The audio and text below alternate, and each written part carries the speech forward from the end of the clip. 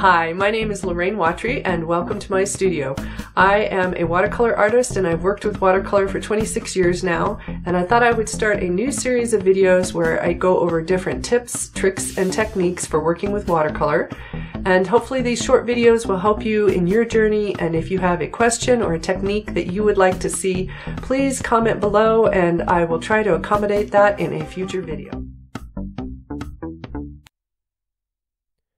Hi, this is the fourth video in the series for painting snow techniques, and this is the second video where I am finishing up the bird painting that I showed in the first two snow techniques videos. So if you haven't watched those videos, you might want to either stop and go back and watch the first two snow techniques videos and see how I started this painting, or you can go back and watch them afterward if you would like.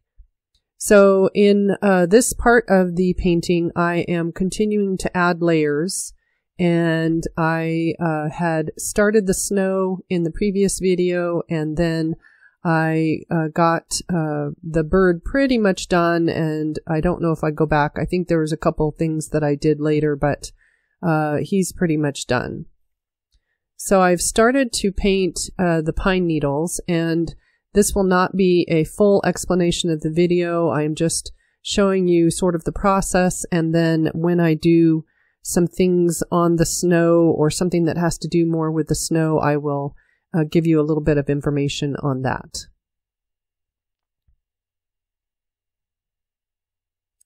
And as I put the pine needles in, I am looking for changes in value. So I want to have the pine needles either appear lighter or darker compared to what's next to them. And in some places it's okay if they're close in value, and then in other areas I want them to separate. So depending on what my painting is doing, I may adjust it from what the photograph is showing.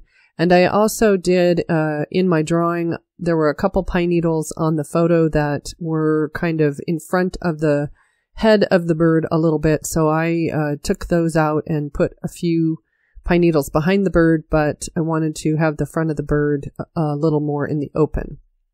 And on the bottom right, I have started to place the lighter pine needles on the paper, and I will end up leaving some of the white behind some of those pine needles so that it looks like there's a little bit of snow behind the needles in that area. So I'm painting around either the pine needles that are in the foreground, and I'm also painting around some of the lighter areas and or the dark areas of the background.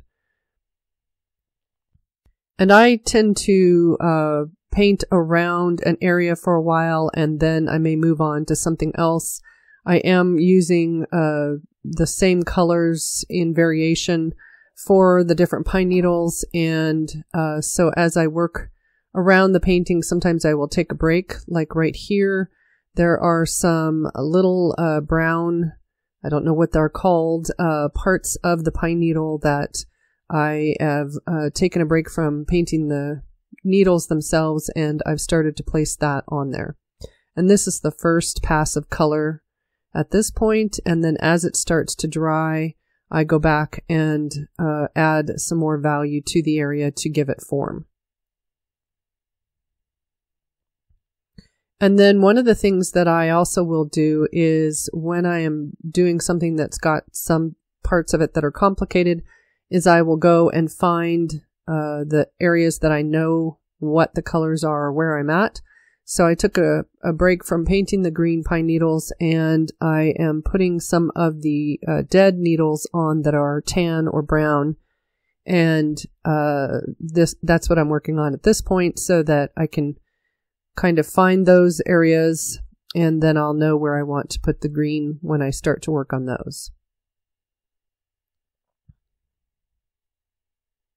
And from the previous video, you can see that I already have shadows on the snow area, and that is the first coat. It won't get a lot more, but that first coat allows me to sort of figure out where my shadows are, and then I go and place, as you can see, I'm placing pine needles in around the snow now, and I already have the shadows there. You could do it the opposite way. You could paint the needles on and then paint the shadows around those areas. And it really kind of depends on how you see things and whether or not you would understand where you are in the process when you do one way or the other. And now I'm going back to the brown parts of the pine needle in that area and adding some value to it. And as in the last video, I still have masking fluid that I spattered with a toothbrush over the majority of the, well, it's around the whole painting, and that, when I remove it, will look like it's snowing. And I'm adding more of the needles now around the snow. And as I add those needles around the white snow, it starts to help give me a clue on whether or not I need to adjust any of the shadows on the snow, because that darker value of the pine needles will help give me an idea of whether or not I painted the snow shadows dark enough. And a lot of this part of the painting is just taking the time to paint each pine needle and fill my brush and go back and get more paint and then change value and color every now and then. So this part of the painting, I think, was an additional 2 to 3 hours of adding those pine needles in there. And that's partly why I am not doing this as a full tutorial, because it's a lot of hours that go into paintings. And this painting is 7.5 by 10.5, so it's not even quite a quarter sheet. But some of my larger paintings can take upwards of 60 hours, so they can take quite a while.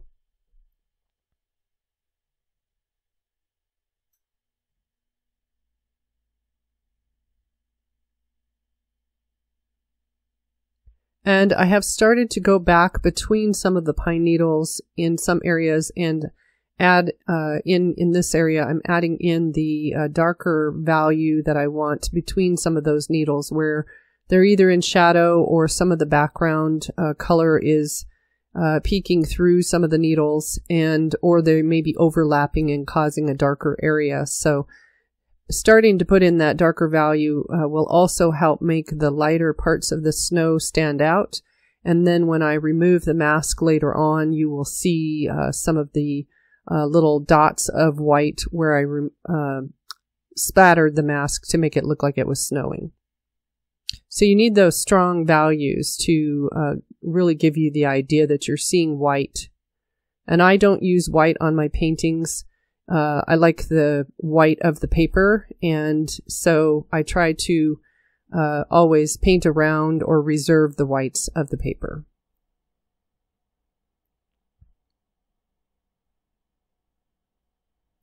Still adjusting things here and there and adding darker values where I need them.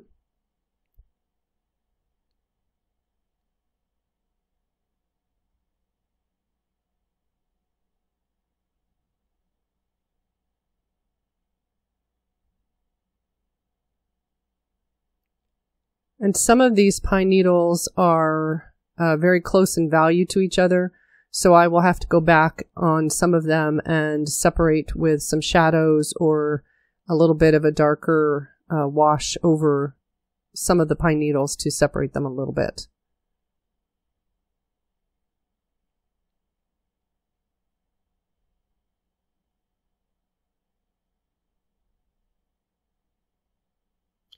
And I do go back right in that area, and I darkened, and in this area as well, I darkened some of the shadow on the snow, and that was pretty much all that I remember adjusting for the snow. There are a couple places later on that I did add a little bit of value here and there, and in general, I wanted it to feel white and not too dark, but I also wanted to increase the shadows a little bit more, so there are some places, like right down in here, where the pine needles were sticking into the snow or out of the snow, and I needed to darken the value around them a little bit.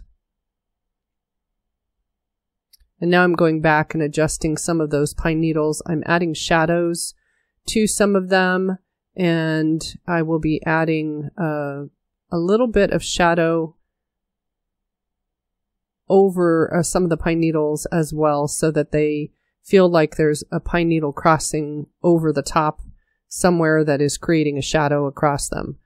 And right there, I am adding a little bit of darker value at the bottom of the pine needle on some of them where they are coming out of the snow, because that will help give the a little more form and depth to that area to make it feel like the snow is around an object.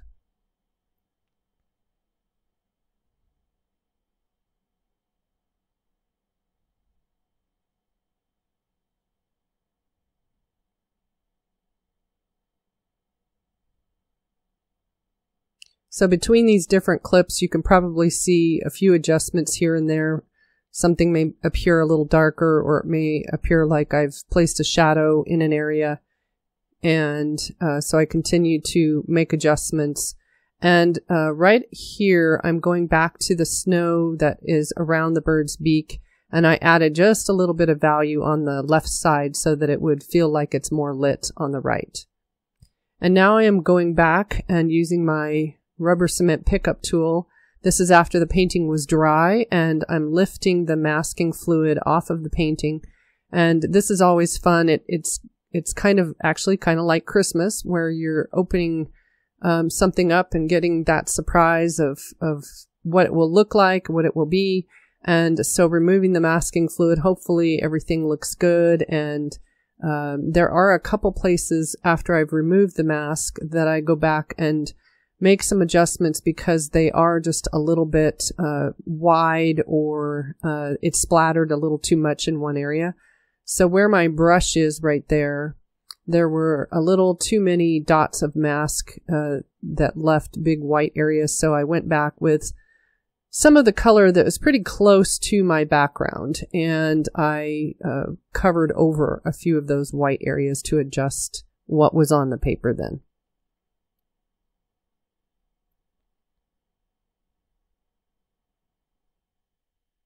And now as I am going around the paper, it may not look like I'm doing a whole lot, but what I am doing is using a damp brush to actually go and soften some of the snow areas that have removed the mask for that, where it's feeling like it's snowing, because some of them can either feel a little odd in shape, and also to have a little change in value here and there is really helpful.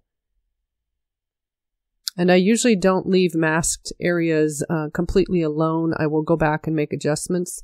Like this area on this branch where I had painted snow, it was a little too flat. So using a scrubber brush with a little bit of water, I went back and lifted the edge so that it was a little more rounded, and it would give the feeling that the snow was a little more dimensional in that area. And I hope following this process was interesting and you learned some good ways to do snow techniques. And if you have a tip, trick, or technique video for watercolor that you would like to see, please leave a comment below, and I will see you next time. Thanks. Bye.